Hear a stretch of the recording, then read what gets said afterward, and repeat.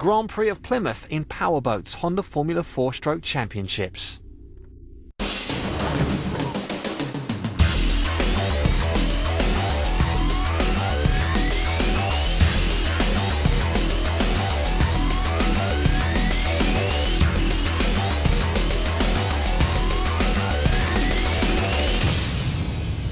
Hello from Plymouth. Now stop what you're doing and start those engines, because the powerboat Armada is arriving and about to do battle on the waters of Devon.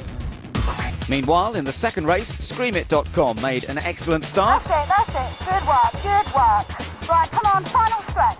And held it all the way to the end.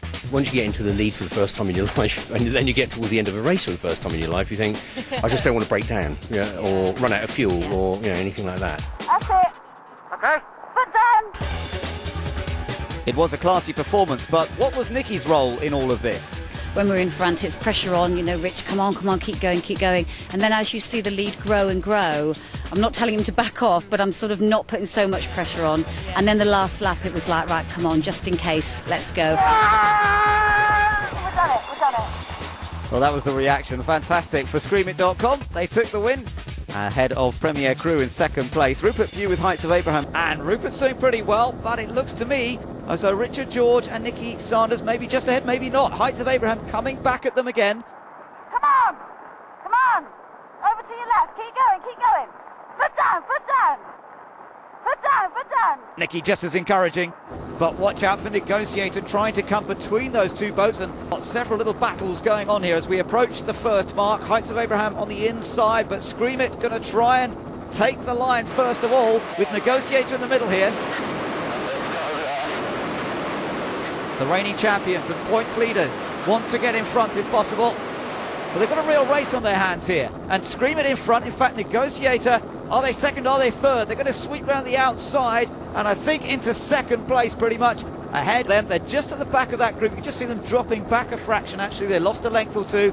Perhaps that was a scary moment. It's Screamit that are leading. Come on, Rich, get around it. It's hard, come on. Richard and Nikki. That's it. They prefer these slightly smoother conditions.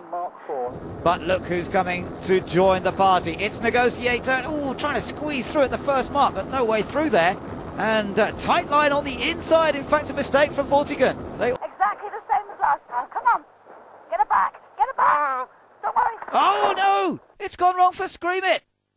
Nikki's out. She's in the water. Well, Richard trying to get everything sorted out here. But Nikki, it happened so fast, didn't it? Team Williams slowing down to check to see what's going on. Real player going past as well, Jacqueline Dinning and Simon Bucknell. Richard's still trying to sort something out in the boat so that he can presumably turn back and try and pick her up. But, well, she's okay. She's obviously upright. She's conscious, which is always the critical thing. And over's gone Vortigern now. My goodness, what's going on here? Boat this time completely upside down. Meanwhile, Nikki's being dragged unceremoniously back into the cockpit of Screamit. Oh dear.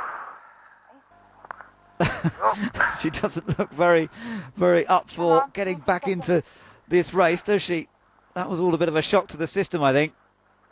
And now, finally, she's in position. And hopefully,